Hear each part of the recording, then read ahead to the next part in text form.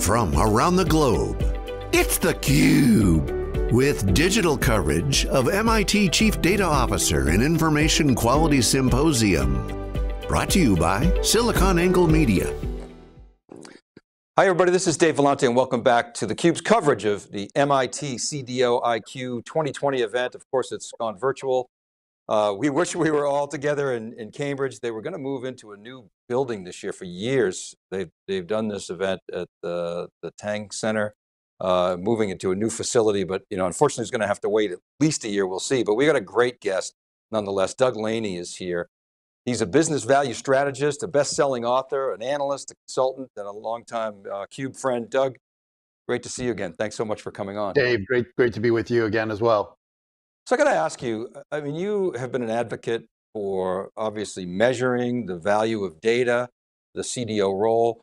I don't take this the wrong way, but I feel like the last 150 days have done more to sort of accelerate people's attention on the importance of data and the value of data than all the great work that you've done. What do you think? It's always great when organizations actually take advantage of some of these concepts of data value. You may be speaking specifically about the situation with United Airlines and American Airlines, where they have basically collateralized their customer loyalty data, their customer loyalty programs, to the tunes of several $1 billion each.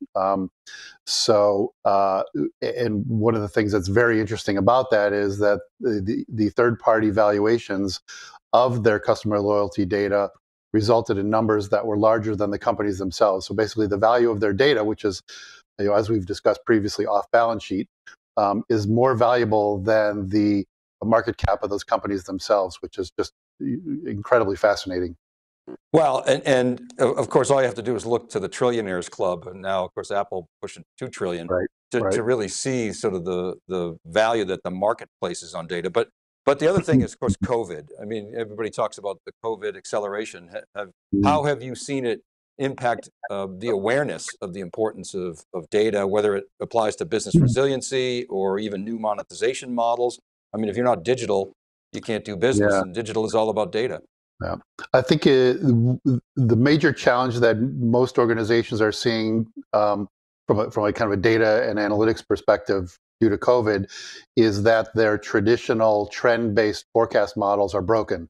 If you're a company that's only forecasting based on your own historical data and not taking into consideration or even identifying what are the leading indicators of your business, then COVID and the economic shutdown or slowdown have entirely broken those models. So it's raised the awareness of companies to say, hey, how can we predict our business now? We can't do it based on our own historical data. We need to look externally at what are those external, maybe global indicators or other kinds of markets that precede our own forecasts, our own activity. And so the conversion from trend-based forecast models to what we call driver-based forecast models isn't easy for a lot of organizations to do. And one of the more difficult parts is identifying what are those external data factors from suppliers, from customers, from partners, from competitors, from complementary products and services that are leading indicators of your business, and then recasting those models and executing on them. I mean, that's a great point. If you think about COVID and how it's changed things, I mean, everything's changed, right? The ideal customer profile has changed. Your value proposition to those customers has completely changed. You got to rethink that, and of course, it's very hard to predict if and when this thing eventually comes back. Some kind of hybrid mode. You used to be selling to people in an office environment. That's obviously changed. There's a lot that's permanent there, and data is potentially at least the forward indicator, the canary in the coal mine. Right. It also is the product and service. So not only can it help you and improve your forecasting models, but it can become a product or a service that you're offering. I mean, look at us right now. We would generally be face to face and person to person, but we're using video technology to transfer this content. And then one of the things that it took me a while to realize, but a couple of months after the COVID shutdown, it occurred to me that even as a consulting organization, Caserta focuses on North America, but the reality is that every consultancy is now a global consultancy because we're all doing business remotely. So there are no particular, or certain, there are no particular or real strong localization issues for doing consulting today. So we talked a lot over the years about the role of the CDO, how it's evolved, how it's changed. Of course, the kind of pre-title days, it was kind of coming out of a data quality world, and that's still vital. Of course, it's as we heard today from the keynote, it's much more public, much more exposed, different public data sources. But the role has certainly evolved initially into regulated industries like financial, healthcare, and government. But now, pretty much, many more organizations have a CDO. My understanding is that you're giving a talk on the business case for the CDO. Help us understand that.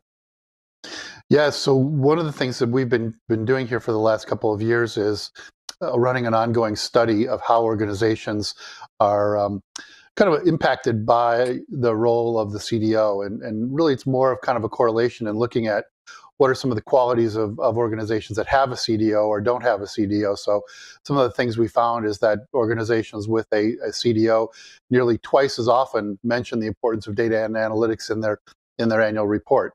Organizations with a C-level CDO, meaning a true executive, are 4 times more often to be likely to be using data to transform the business.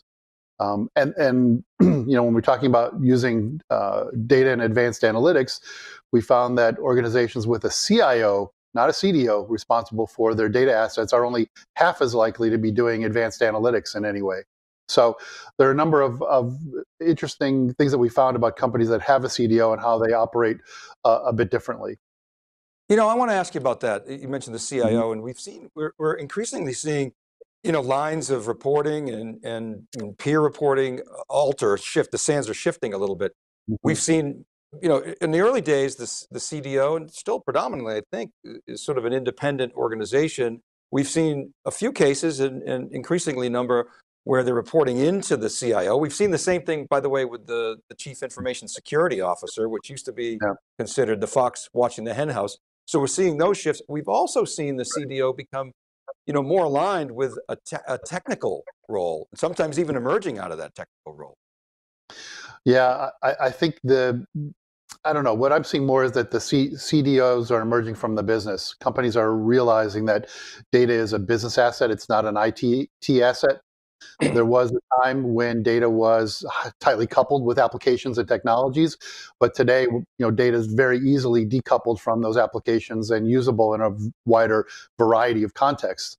And for that reason, as data gets recognized as a business, not an IT asset, you want somebody from the business responsible for overseeing that asset.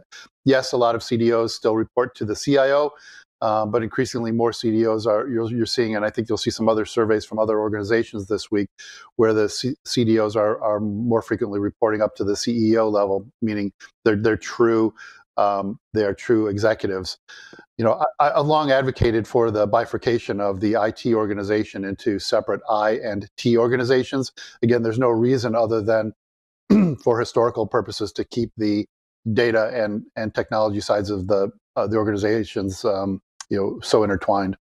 Well, it certainly makes sense that the Chief Data Officer would have an affinity with the lines of business, and you're seeing a lot of organizations really trying to streamline their data pipeline, their data life cycles, bring that together, infuse intelligence into that, but also have take a systems view and really have the business be intimately involved, if not even own, the data. You see a lot of emphasis on self-serve. What are you seeing in terms of that sort of data pipeline or the data life cycle, if you will, that used to be kind of, wonky, hardcore techies, right. But now really involving a lot more constituents? Yeah, well, the data life cycle used to be somewhat short. When we look at the data life cycles, they're longer, and they're more kind of data networks than a life cycle or a supply chain. And the reason is that companies are finding alternative uses for their data, not just using it for a single operational purpose or perhaps a reporting purpose, but finding that there are new value streams that can be generated from data. There are value streams that can be generated internally. There are a variety of value streams that can be generated externally. So we work with companies to identify what are those variety of value streams, and then kind of test their feasibility. Are they ethically feasible? Are they legally feasible? Are they economically feasible? Can they scale? Do you have the technology capabilities? And so we'll run through a process of assessing the ideas that are generated. But the the bottom line is that companies are realizing that data is an asset. It needs to be not just measured as one and managed as one, but also monetized as an asset.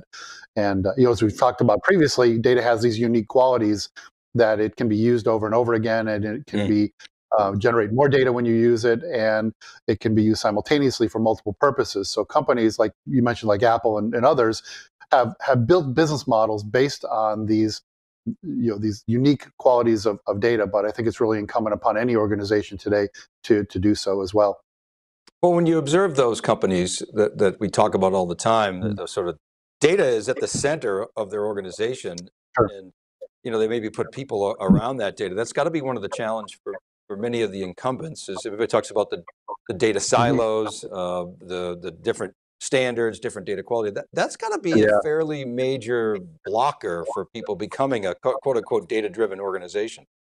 It is, because some organizations were developed as people driven or product driven or brand driven or other things, and to try to convert to becoming data driven takes a high degree of data literacy or fluency, and I think there'll be a lot of talk about that this week. I'll certainly mention it as well. And so getting the organization to become data fluent and appreciate data as an asset and understand its possibilities and the art of the possible with data, it's a long road. Yeah, so the culture change that goes along with it is really difficult. Listen, we're working with a 150-year-old consumer brand right now that wants to become more data driven, and they're very product driven. And we hear the CIO say, we want people to understand that we're a data company that just happens to produce this product. We're not a product company that generates data. And once we realize that and start behaving in that fashion, then we'll be able to really win and thrive in our marketplace. So one of the key roles of a chief data officer is to understand how data affects the monetization of an organization. Obviously there are for-profit companies. If you're a healthcare organization, it's saving lives, and obviously being profitable as well, or at least staying within the budget depending upon the structure of the organization. But a lot of people, I think, oftentimes misunderstand that as like, okay, do I have to become a data broker? Am I selling data directly? But I think you kind of pointed out many times that and you just did, that data is unlike oil. That's why we don't like that data is the new oil analogy, because it's so much more valuable and can be used. It doesn't follow the laws of scarcity. But what are you finding just in terms of people's application of that notion of monetization, cutting cost, increasing revenue? What are you seeing in the field? What's that spectrum look like? So one of the things I've done over the years is compile a kind of a library of hundreds and hundreds of examples of how organizations are using data and analytics in innovative ways. And I have a kind of a book in process that hopefully will be out this fall, sharing a number of those inspirational examples. That's the kind of thing that organizations need to understand, is that there are a variety of great examples out there, and they shouldn't just necessarily look to their own industry. There are inspirational examples from other industries as well. Many clients come to me and they ask, what are others in my industry doing? And my flippant response to that is, why do you want to be in second place or third place? Well, why not take an idea from another industry, perhaps a digital product company, and apply that to your own business. But yeah, like you mentioned, there are a variety of ways to monetize data. It doesn't involve necessarily selling it. You can deliver analytics, you can report on it, you can use it internally to generate improved business process performance. And as long as you're measuring how data is being applied and what its impact is, then you can, then you're in a position to claim that you're monetizing it. But if you're not measuring the impact of data on business processes or on customer relationships or or partner supplier relationships or anything else, then it's difficult to claim that you're monetizing it. But one of the more interesting ways that we've been working with organizations to monetize their data, certainly in light of GDPR and the California Consumer Privacy Act, where I can't sell you my data anymore, but we've identified ways to monetize your customer data in a couple of ways. One is to synthesize the data, create synthetic data sets that retain the original statistical kind of anomalies in the data or features of the data, but don't share actually any PII. But another interesting way that we've been working with organizations to monetize their data is what I call inverted data monetization, where, again, I can't share my customer data with you, but I can share information about your products and services with my customers and take a referral fee or a commission based on that. So let's say I'm a hospital and I can't sell you my patient data, of course, due to a variety of regulations, but I know who my diabetes patients are, and I can introduce them to your healthy meal plans, to your gym memberships, to your at-home glucose monitoring kits, and again, take a kind of a referral fee or a cut of that action. So we're working with customers in the financial services industry and in the healthcare industry on just those kinds of examples. And we've identified hundreds of millions of dollars of incremental value for organizations that from their data that they were just kind of sitting on. Interesting. I called you a business value strategist at the top. Where do you see, where in the S curve do you see you're able to have the biggest impact? I mean, I doubt that you enter organizations where you say, oh, they've got it all figured out, they can't use my advice. Right. But as well, sometimes in the early stages, you may not be able to have as big of an impact because there's not top-down support or whatever. There's too much technical debt, et cetera. Where are you finding you can have the biggest impact, Doug? Generally, we don't come in and run those kinds of data monetization or information innovation exercises unless there's some degree of executive support. I've never done that at a lower level, but certainly there are lower level, more kind of immediate and vocational opportunities for data to deliver value through just simply analytics. One of the simple examples I give is I sold a home recently, and when you put your house on the market, everybody comes out of the woodwork, the fly-by-night, mortgage companies, the moving companies, the box companies, the painters, the landscapers all know you're moving because your data's in the US in the MLS directory. And it was interesting. The only company that didn't reach out to me was my own bank, and so they lost kind of the opportunity to introduce me to a mortgage, to retain me as a client, to introduce me to my new branch, print me new checks, move the stuff in my safe deposit box, all of that. They missed a simple opportunity. And I'm thinking, this doesn't require rocket science to figure out which of your customers are moving. The MLS database, or you can harvest it from Zillow or other sites, is basically public domain data.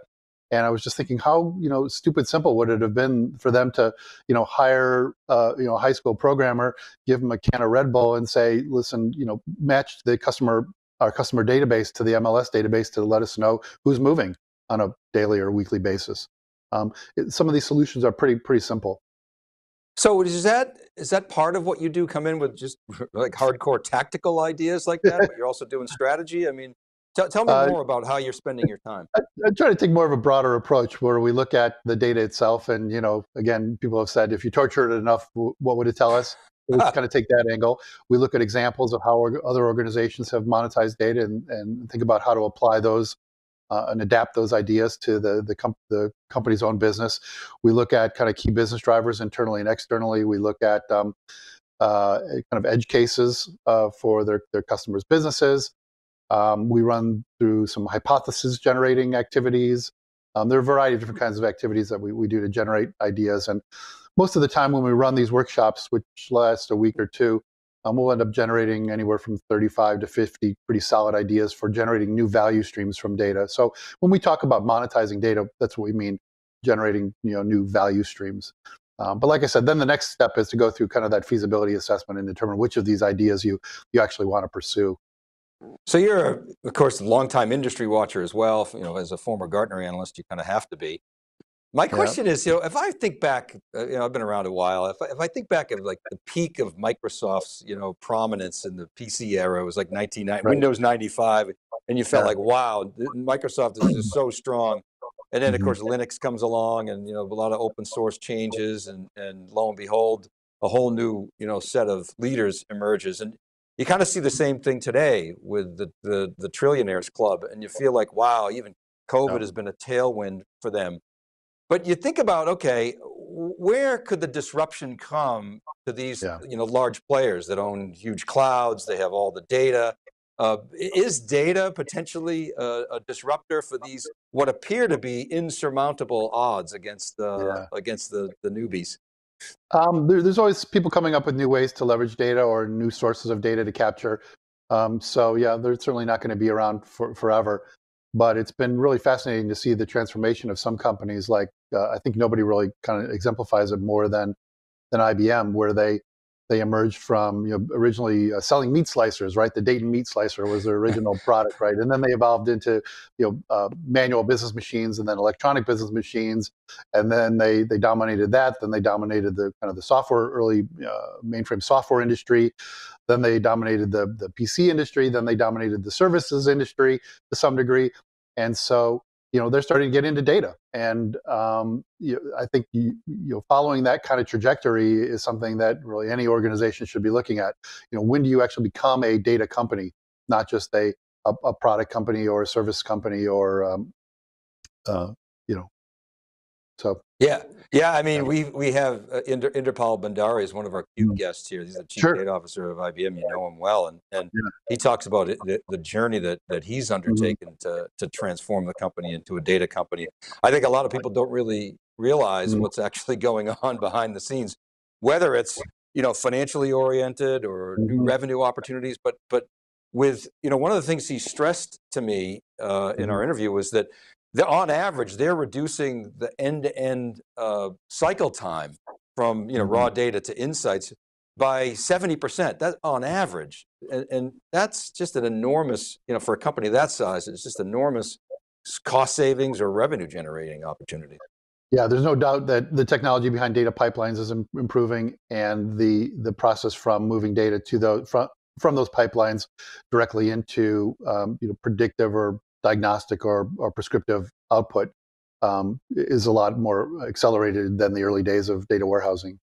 Is the skills barrier as acute? I mean, it seems like it's lessened somewhat. The early Hadoop days, you needed even data scientists. Is there still just a massive skills shortage, or are we starting to attack that? Well, I think companies are figuring out a way around the skills shortage by doing things like self-service analytics and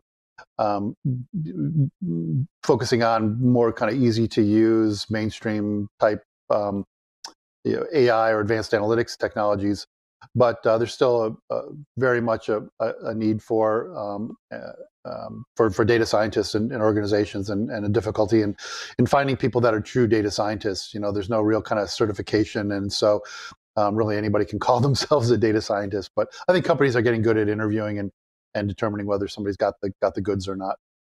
But then there are other types of skills that we don't really focus on, like the data engineering skills. There's still a huge need for data engineering. Data doesn't self-organize. There are some augmented analytics technologies that will automatically generate analytic output, but there really aren't technologies that automatically kind of self-organize data.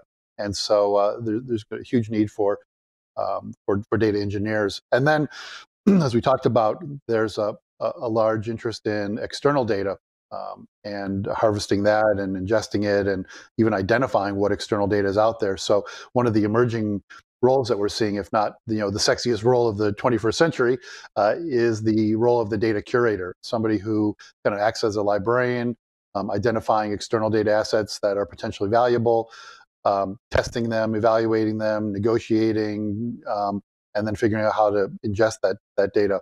So I think that's a really important role for an organization to have.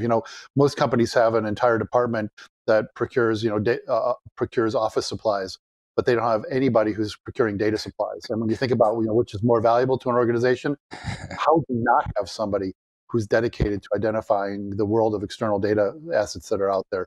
There are 10 million data sets published by government organizations and NGOs. There are thousands and thousands of data brokers. aggregating and sharing data. There's web content that can be harvested. There's data from your partners and suppliers. There's data from social media. So to not have somebody who's on top of all that is I think, a gross, it demonstrates gross negligence by the organization. That is such an enlightening point, Doug. My last question is, I wonder if you could share with us how the pandemic has affected your business personally. I mean, as a consultant, you're on the road a lot, obviously not on the road so much. You're doing a lot of chalk talks, et cetera. How have you managed through this, and how have you been able to maintain your efficacy with your clients? Most of our clients, given that they're kind of in the digital world a bit already, made the switch pretty quick. Some of them took a month or two, but some things went on hold. But we're still seeing the same level of enthusiasm for data and doing things with data. In fact, some companies have kind of taken our advice that data could be their best defense in a crisis like this. It's affected our business, and it's enabled us to do much more international work more easily than we used to. And I probably spend a lot less time on planes, so it gives me more time for kind of writing and speaking and actually doing consulting. So that's been nice as well. Yeah, there is that bonus. Obviously theCUBE is not doing physical events anymore, but hey, we've got 2 studios operating. And Doug Laney, really appreciate you coming on. Good on you. Always a great guest and sharing your insights, and have a great MIT CDOIQ. Thanks, you too, Dave. Take care. Cheers. Thanks, Doug. All right, and thank you everybody for watching. This is Dave Vellante for theCUBE, our continuous coverage of the MIT Chief Data Officer Conference, MIT CDOIQ. We're right back right after this short break.